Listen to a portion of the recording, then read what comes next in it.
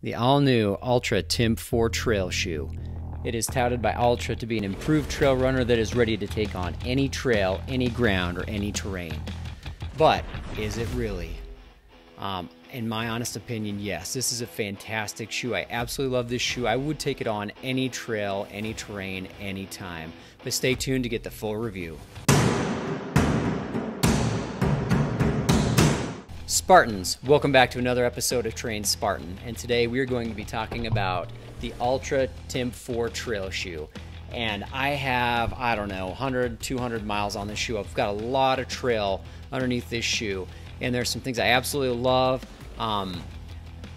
It's maybe not my favorite Altra trail shoe, but that's not saying it's a bad shoe. It's amazing. So let's go over the details real quick, and then I'm going to give you my honest review on the trails.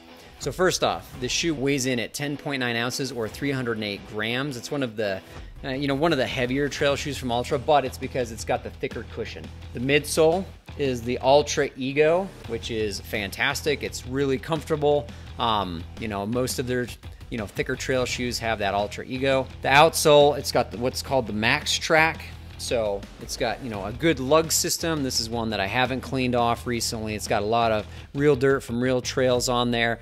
I mean, the grip is great. I'm starting to wear the lugs down on this one because I've got so many miles on it. But I haven't had any major issues with, slippage on the trails, on, feeling unstable while going down, the steep downhills and loose terrain. And, I mean, the cushion level for this is high. It's got a 29 millimeter stack height.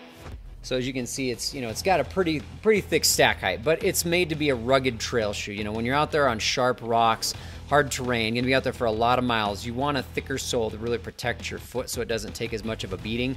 And so it does have a thicker stack height. I haven't felt unstable on this. I'm not rolling my ankle all the time. It's not crazy high. Just as a comparison, on the Mont Blanc, that's a 30 millimeter stack height, and then the most max cushion trail shoe to date, the Olympus 5 just came out recently. It's got a stack height of 33 millimeters. So, I mean, 4 millimeters different. It's not huge. I did notice a little bit of difference between this and the Mont Blanc. I'm getting a set of the Olympus 5s today in the mail. I can't wait to take those out on the trail and give them a go. So I can't compare to that, but I mean, the cushion is amazing. Like, the price tag comes at $160. It's kind of the mid-range of the Ultra trail shoes, down, I think the Superior is down, I think, at $140 if I'm not mistaken. And then you've got, the Mont Blanc is going to be at the higher end. I think it's $180. And then the Olympus 5 is also up at that price range. So it's kind of in the middle. It's not, for these kind of shoes, it's a mid-range. It is expensive. I mean, you can go to pay less. But anyways, like, it's a fantastic trail shoe. So let me just give a couple highlights real quick on the things that other shoe reviews may not go into as much. Like, you can look up the stats online and that's fine. But, like, man, my favorite, absolute most favorite thing about this shoe is the upper part around the ankle, right around in this area. I have never worn a trail shoe, or any shoe for that matter, that feels more comfortable. It's got this kind of padded cushion right around those ankle bones, around the heel of the Achilles, and my goodness, it is so incredibly comfortable. The actual sole itself, like, it feels a little bit stiffer or sturdier compared to, like, say, the Mont Blanc. For me, that one's super flexible. It's really springy. But this is not an uncomfortable sole, right? The midsole, it's got a lot of cushion. It protects you from the rocks. It's great. Has just a little bit of a stiffer ride, which some people may like, which is fine. But my goodness, this upper is absolutely incredible. Like, that is the one thing that I don't like about the Mont Blanc. Like, and everything else, I prefer the Mont Blanc. It edges out just a tiny bit, but like, there's no cushion. Like, if the Timp 4 and the Mont Blanc had a baby, there'd be a high likelihood it would be my absolute most favorite trail shoe ever. But that being said, like, I would have no hesitation taking this out on the trails. The only defect that I've had in, over 100 miles of running and nasty rocks, steep downhills, ascents, climbs, road miles, is there's a tiny little hole, if you can see it right there. But the caveat is I got that hole when I kicked some cement curbing playing soccer at my buddy's house in his front yard. We were playing soccer, I kicked it. Like, that is the only, like, damage that has happened or occurred to this shoe in the hundreds of miles that I've got it. Nothing's coming apart. The stitching's great. I mean, everything still feels amazing. I absolutely love this shoe. And like every other Altra that I've ever owned, I think that Yeah, the outsole is gonna give out. Like the lugs are gonna be gone far before the rest of the shoe, gets destroyed. So it's just, it's extremely durable from all of my experience. I've taken it through water, through snow, through mud, through dirt, powder, rocks, the sidewalks, cement, asphalt, anything you can run on that I've got around here in, southern desert, mountainous Idaho, it's been on, and it has been a fantastic shoe. So we'll go to the trails here, and I'll give you my honest review actually running in these shoes and what I think. All right, I've had a lot of time to put some miles on my new Timp 4s, and they are a solid shoe. I mean, I'm top of, it's over 1,000-foot climb. I've done some climbs up through here, run along that ridge. There's some more mountains over there. I get some more trail going over that way. Grades over 45%. I mean, this is some fairly decent single track, not super technical, but I mean, it's some good trails out here, and the Timp 4 does not disappoint. It's got a little bit thicker stack height, which means it does give a lot more protection to the bottom of your feet. So if you're out here running on this kind of terrain, you're not really gonna feel those sharp rocks through the bottom of the shoe at all. I'll do a comparison video, but I mean, the next closest shoe that's pretty comparable, it's a little more expensive, is the new Mont Blanc. And I've done head-to-head. You might feel the ground a little bit more than Timp 4, which some people like. Like if you like a more minimalist feel, I mean, these are definitely not minimalist shoes. But if you want protection, but still feel a little bit more connected to the ground, the Timp 4 is great. They are extremely comfortable.